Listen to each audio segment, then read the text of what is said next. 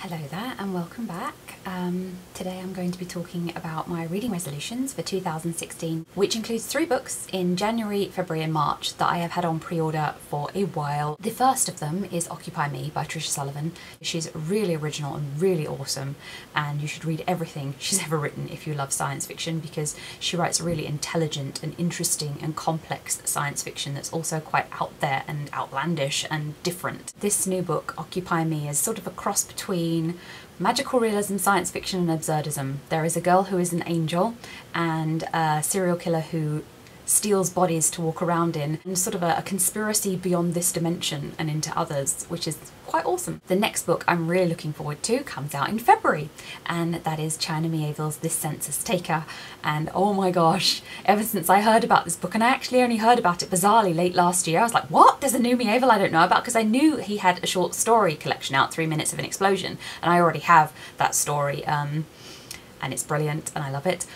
And I would like to read the collection as well. But this Census Taker, the whole idea of it, Kafkaesque sort of like surrealism with his usual sort of style to it. I was like, oh, give me all of that, give me it now, grab your hands of want.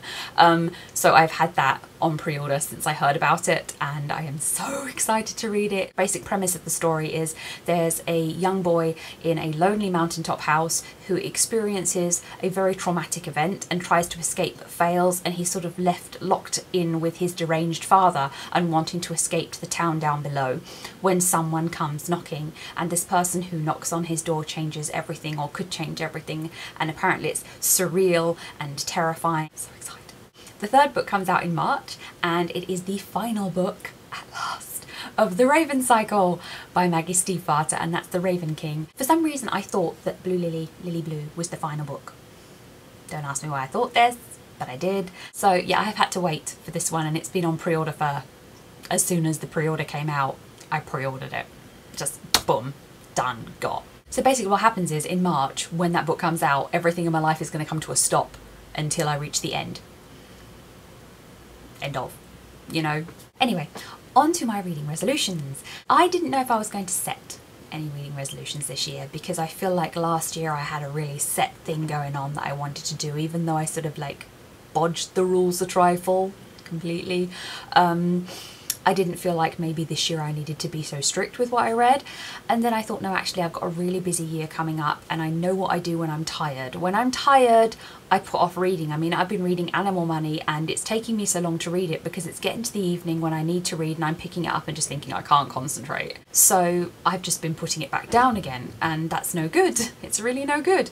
So I want to make a resolution to read some of the more sort of complex, chewy books that I have had waiting around and not been reading, because when I've started to read them I've thought, oh, this requires more thought than I can actually give at the moment because my brain is woolly. So, I mean, when I do start reading, this is the thing, when I start reading I can actually concentrate and do it. It's just the will to do it is difficult to find when you're tired in the evening.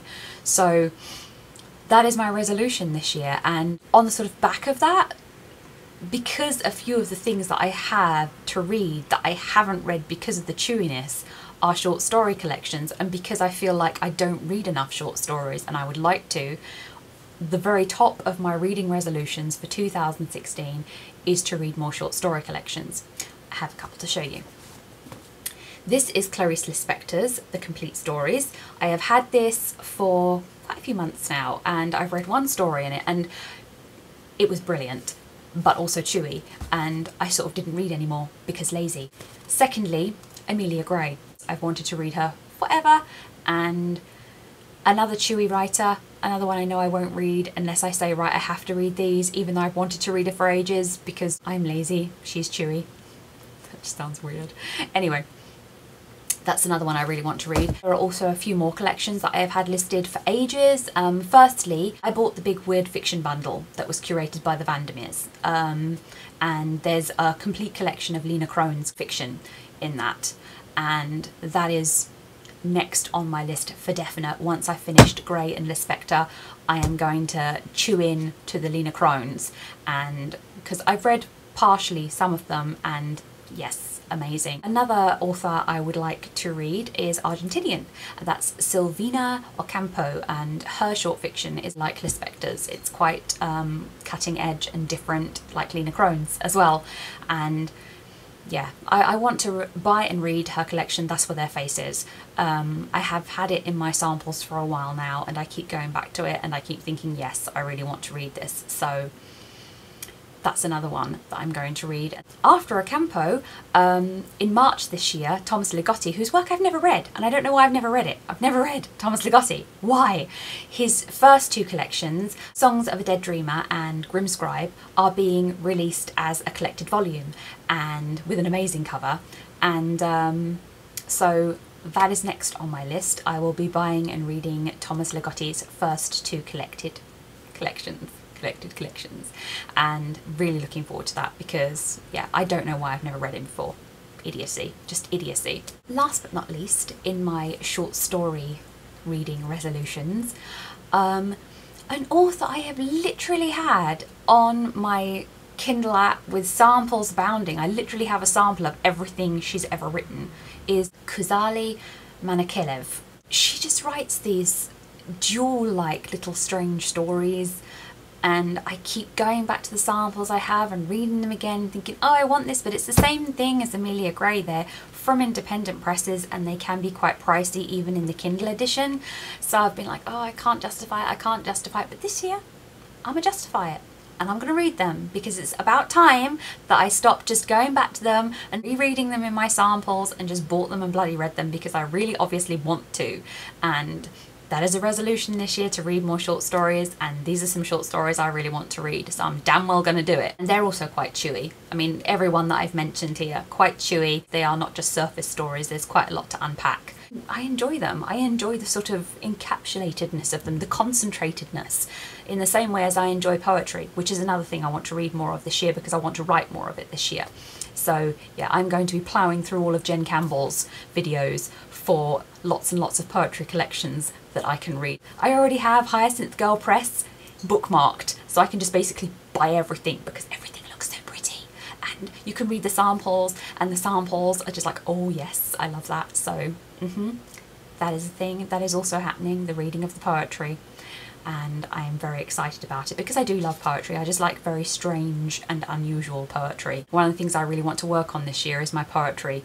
Yeah, I really want to work on it and make it better, and make it sort of more like the poetry that I like to read, because I feel like I can get there if I just do some work on it. So yeah, love poetry. Poetry is awesome.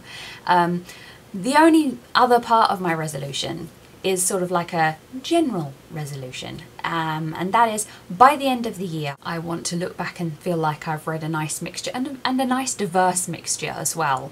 I read quite diversely anyway last year, and I just want to continue that this year, you know, writers of colour and women writers.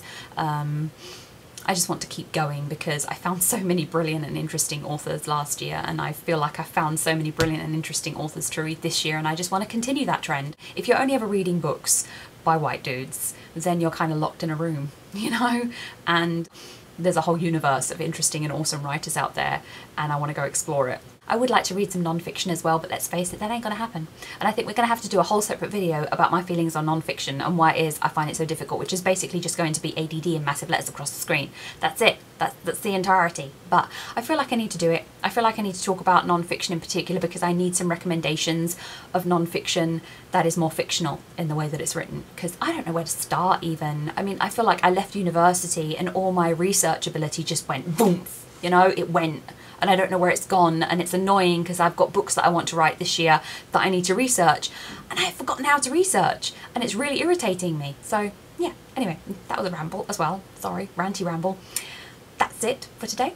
Those are my reading resolutions. I hope there's some interesting ideas in there, and maybe some authors you haven't heard of that you're inspired to go and check out, because everyone I've mentioned there is awesome. Pretty much, that's it. They're all awesome. And thank you for watching. Bye bye.